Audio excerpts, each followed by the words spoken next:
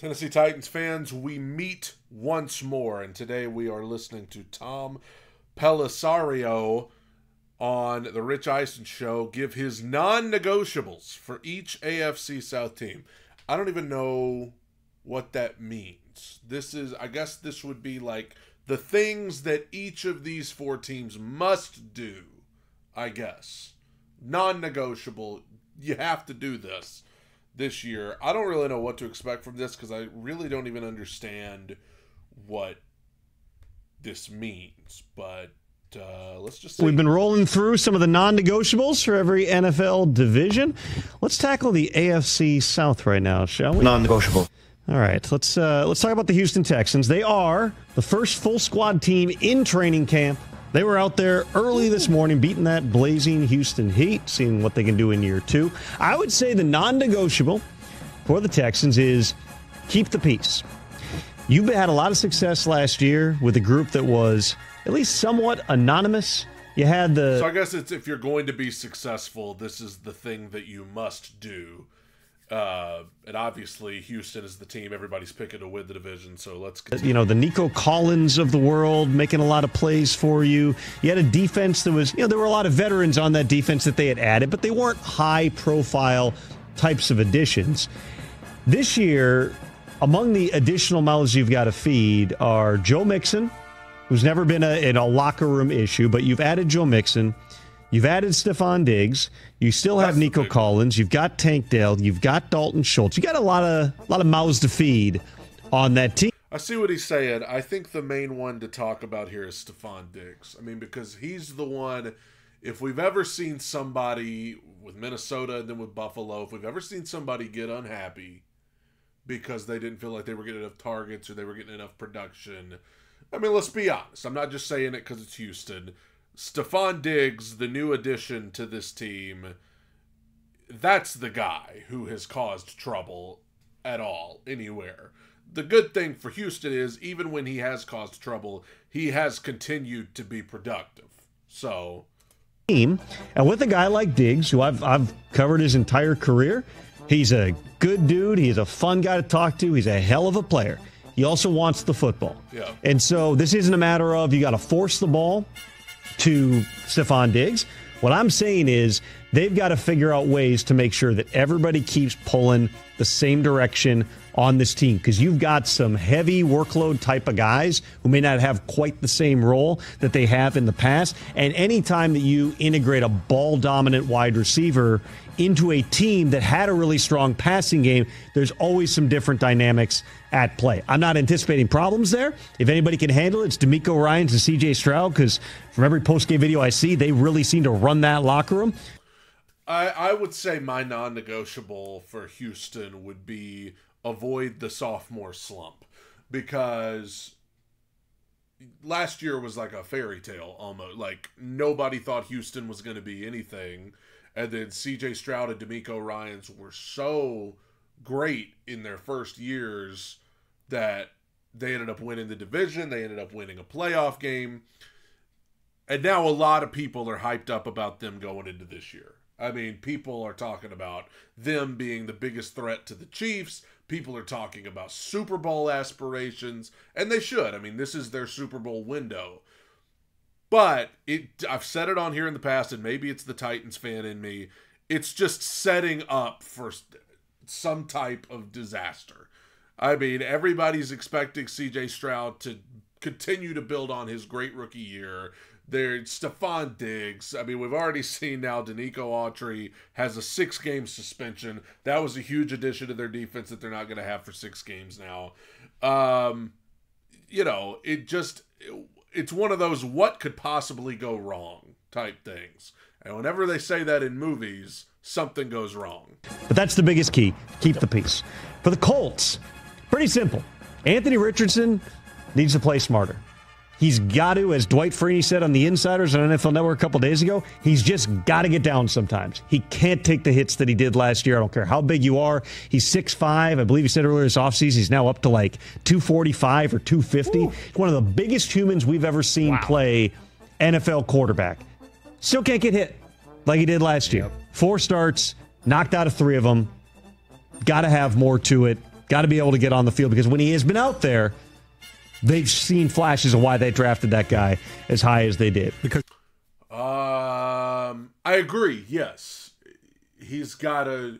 You can't be effective on the sideline. He's clearly, if I'm taking my Titans fan hat off and just being honest, yes, you've got to take better care of yourself. And the same can be said for Will Levis too. You got to take care of yourself. Can't be taking ridiculous hits. I would argue, though, that you also have to acknowledge that some of the hits that Anthony Richardson took that put him out of games were not vicious hits. I mean, let's look at the tackle in the Titans game that ended his season. It's a pretty routine tackle. I mean, it wasn't like somebody came up and just clobbered him.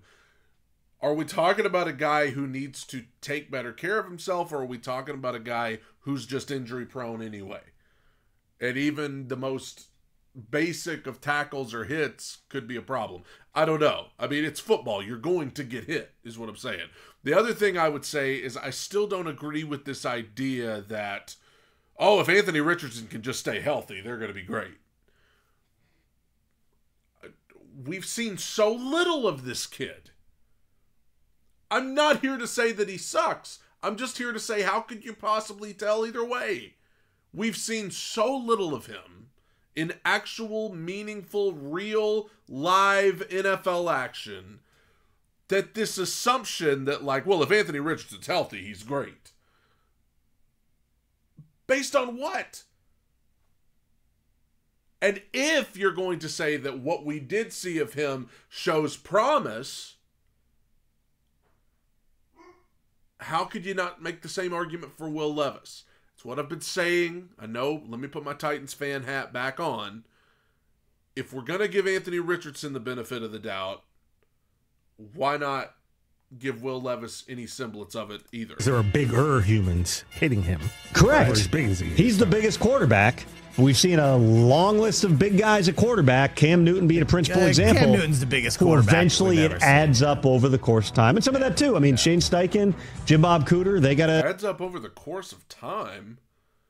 Added up for Richardson immediately. They got to scheme things maybe a little bit differently than they did a year ago, but you can't take away the threat. You just wanted to call him JB? That'd be better? Technically, Dan McGuire was the biggest quarterback, right? At 6'8" back in the day, but that's... My guy wearing the RKO NWO style shirt. History lesson. Tall. I mean, Brock Osweiler was like 6'9".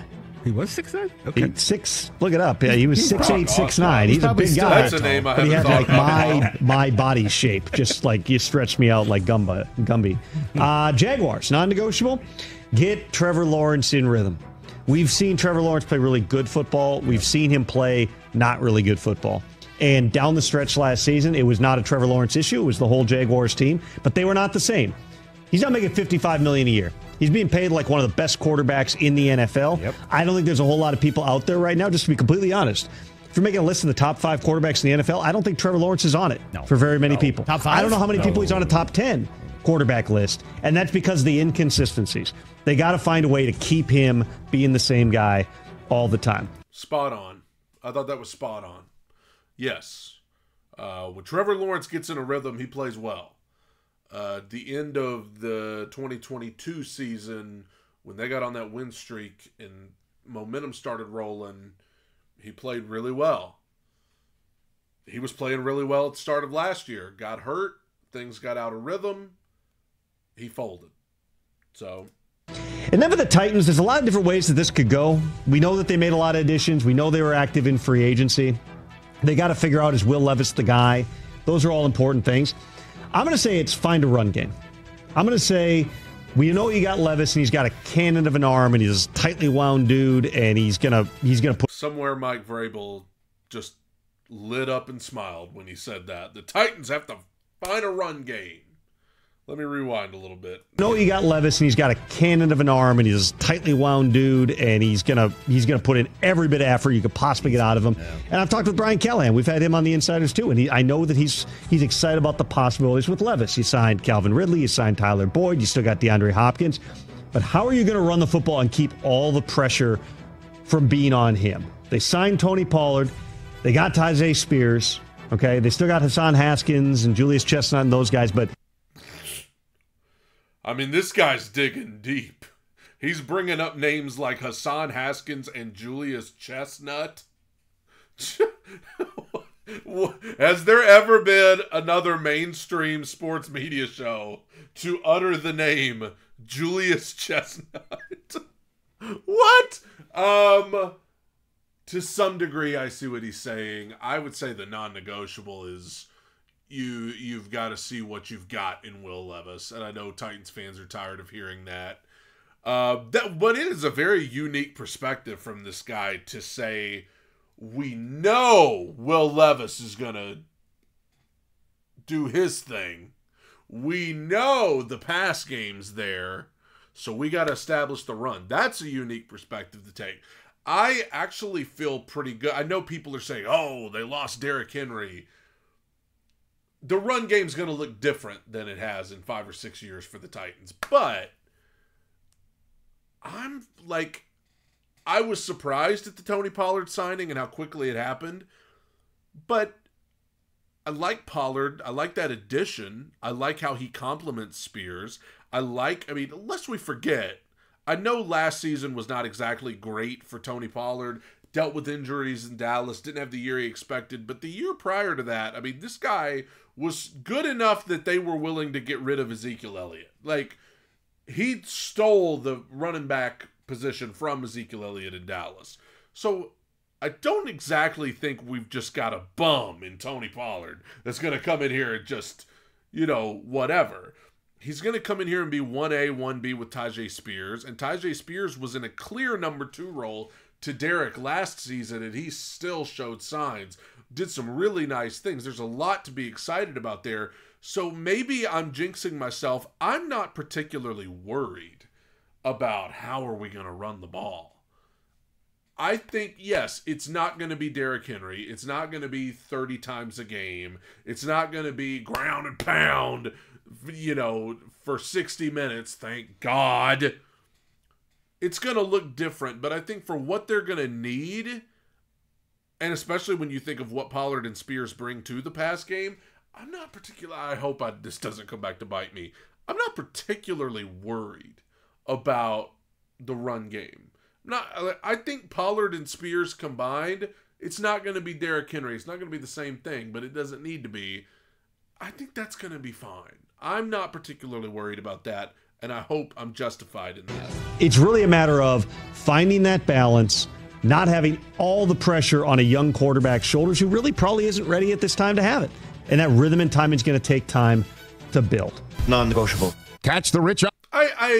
I see what he's saying, though. You don't want to just, especially at the start of the year, for example, you don't want to just come in and look at Will Levis and say, okay, youngster, it's all on you. But I do have a problem with the fact that that's apparently okay to do with Anthony Richardson.